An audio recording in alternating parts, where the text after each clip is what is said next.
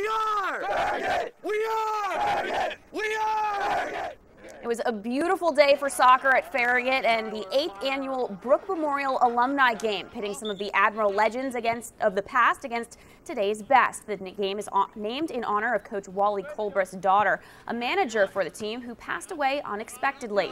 Over the years, the game and the fund, also named in Brooke's honor, have raised enough money to build Farragut's current stadium.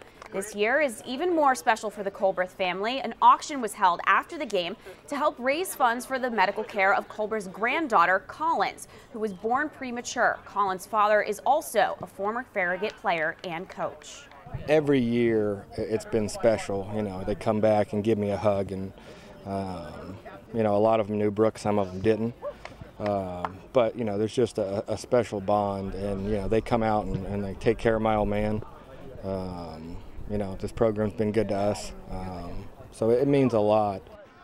The real highlight of the game came at the very beginning when 2-year-old Kason Colbreth, the big brother to Collins, got a chance to get on the field. Not only did he make some of the much bigger players look foolish, but he even scored a goal.